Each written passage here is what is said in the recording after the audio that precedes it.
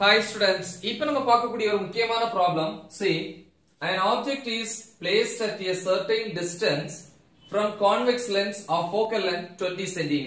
அதாவது 20 cm focal length இருக்கக்கூடிய convex lensக்கு left sideல எப்பவுமே லென்ஸ்க்கு அல்லது மிரருக்கு left sideல தான் ஆப்ஜெக்ட் இருக்கணும். அப்ப ஒரு ஆப்ஜெக்ட் வந்து place பண்ணிருக்காங்க. Okay. Find the object distance if the image obtained is magnified 4 times.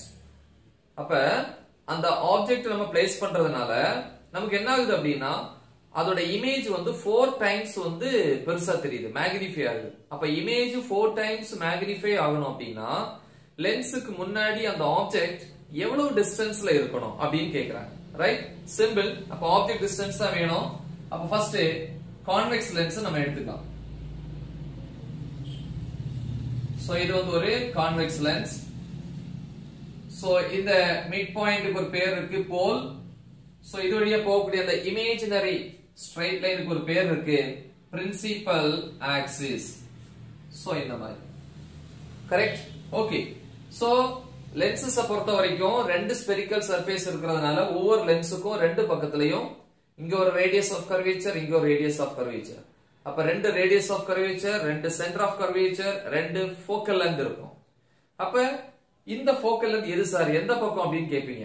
ஏன்னா நம்ம லென்சஸ பொறுத்த வரைக்கும் செகண்டரி ஃபோக்கஸ் தான் எடுத்துக்கிறோம். செகண்டரி ஃபோக்கஸ்ங்கிறது இங்க convex லென்ஸ்னா right side, concave லென்ஸ்னா left side. Okay. So அப்ப right சைடுங்கிறதுனால +20 centimetre positive X axis. கரெக்ட்டா? சரி. சோ இப்போ எக்ஸாம்பிள் பாருங்க. இது ஒரு ஸ்பெரிக்கல் சர்ஃபேஸ் இல்லையா?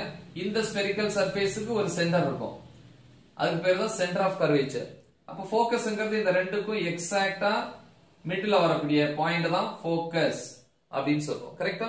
சரி. இப்போ இந்த இடத்துல என்ன பண்றேன் அப்படின்னா ஒரு ஆப்ஜெக்ட் நான் பிளேஸ் பண்றேன். இது ஒரு ஆப்ஜெக்ட். கரெக்ட்டா? ஆப்ஜெக்ட்டோட ஹைட் h. இப்போ இந்த டிஸ்டன்ஸ் இருக்கு இல்லையா, இந்த டிஸ்டன்ஸ் தான் ஆப்ஜெக்ட் டிஸ்டன்ஸ் u. இதுதான் கண்டுபிடிக்கணும். ஆனா இமேஜ் வந்து 4 டைம்ஸ் மேக்னிஃபை ஆகணும். இப்போ இதுல இருந்து வரக்கூடிய ரே என்ன ஆகும், ஸ்ட்ரைட்டா இந்த மாதிரி வந்து விடும். சோ இதுக்கு ஒரு பேர் இருக்கு, என்ன அப்படின்னா இது வந்து ஆக்சுவலி இன்சிடென்ட் ரே பிரின்சிபல் ஆக்சிஸ்க்கு எப்படி வருது, பேரலலா வருது.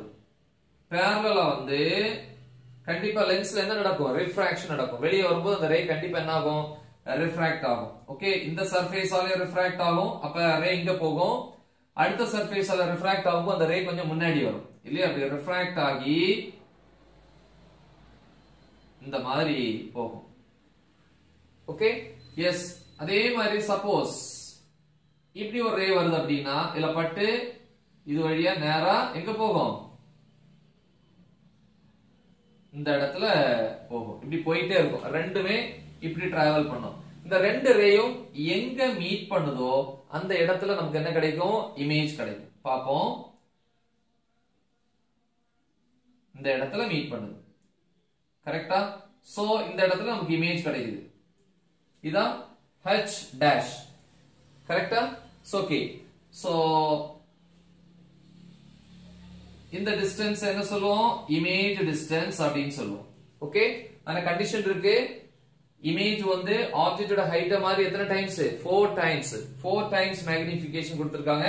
அப்படின்னா இந்த ஆப்ஜெக்ட் டிஸ்டன்ஸ் என்ன, தென் போலுக்கும் ஃபோக்கஸுக்கும் in between the distance focal length f is equal to 20 cm. Positive X ஆக்சிஸ்ங்கறனால plus. Okay. So இப்போ நம்ம ஈஸியா கால்குலேட் பண்ணிக்கலாம் இந்த u வேல்யூ. சரி. அப்ப டேட்டால எழுதுவோம். என்னெல்லாம் கொடுத்திருக்காங்க பாருங்க. First focal length f is equal to எவ்வளவு, 20 சென்டிமீட்டர்.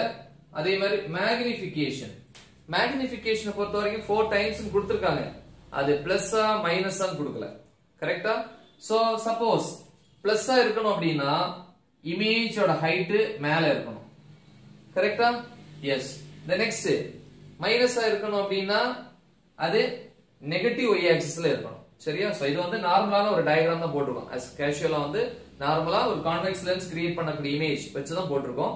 அப்ப மேக்னிஃபிகேஷன் வந்து எப்படியாலும் நம்ம எடுத்துக்கலாம், பிளஸ் ஆவோ அல்லது மைனஸ் ஆவோ. So simply I am giving m is equal to 4. Magnification 4 times. Okay, good.